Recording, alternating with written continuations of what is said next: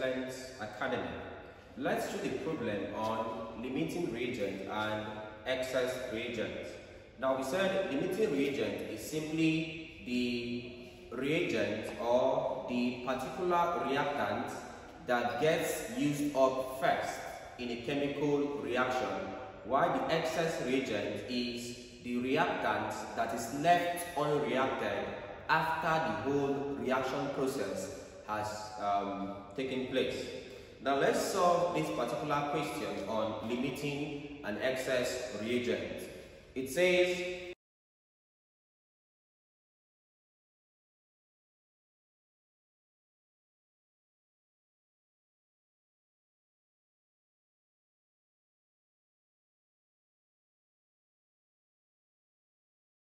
how many moles of propane will be left unreacted when 20 moles of propane are treated with 30 moles of oxygen based on the reaction.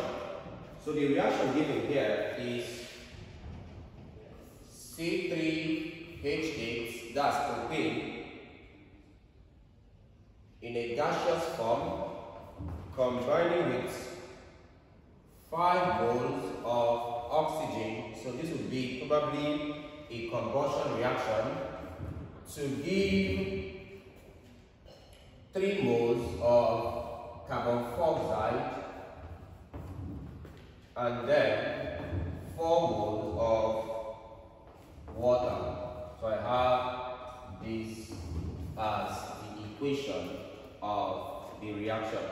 They're asking how many moles of propane will be left unreacted. My first task is to get out the molar ratio. Let's get molar ratio. For this, I'm having 1. The coefficient here is 1 is to, for this, the coefficient here is 5 is to, for this, coefficient here is 3 is to, for this, coefficient here is 4. So if I take out the coefficient, it's 1, 5, 3, and 4. Now, if you look at the equation, they mentioned 2 things there. They said propane and oxygen. So I'll work with just propane and oxygen, of course. They are my reactants, and that's the concept of limiting reagent, of course. My reactants. So for this now, what I have is this. For propane,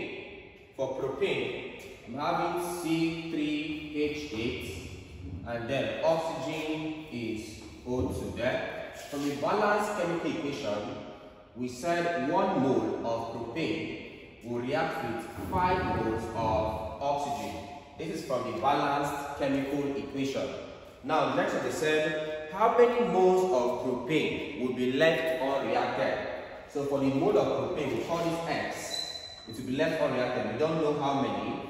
They said when 30 moles of oxygen is used. So oxygen, 30 moles of oxygen. Alright, so how many moles of propane will be left unreacted when 20 moles of propane is combined with 30 moles of oxygen?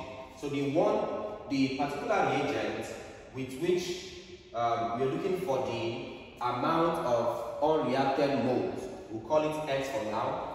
So since they say propane, we'll call it X for now. From here, we cross multiply. If I cross multiply, it becomes this times this. So I'm having this times this. So 5 times X is equal to this times this.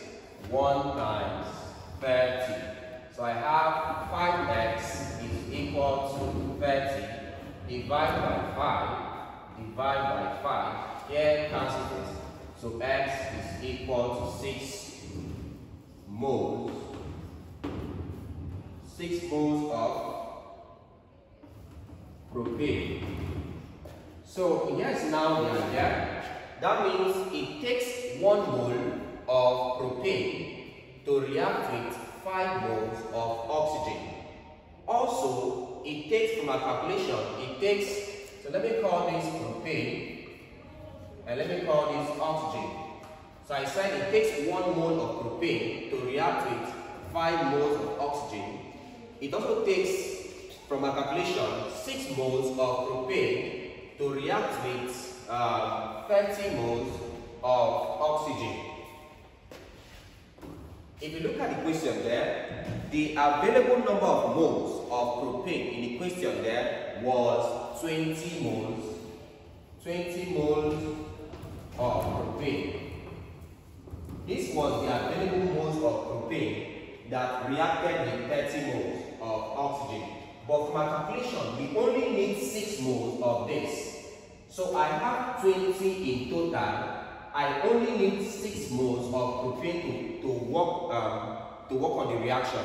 So hence, if I have 20, I use up just 6. How many is left? 20 minus 6. That gives you 14 moles of propane. So this is how you get your answer. So when they say how many moles of propane is left unreacted, I only needed 6. I had 20. So out of 20, I used 6. So I'm left with just 14 moles left. So this was option C. Option C said 14 moles. So this becomes the answer to that question. 14 moles of propane.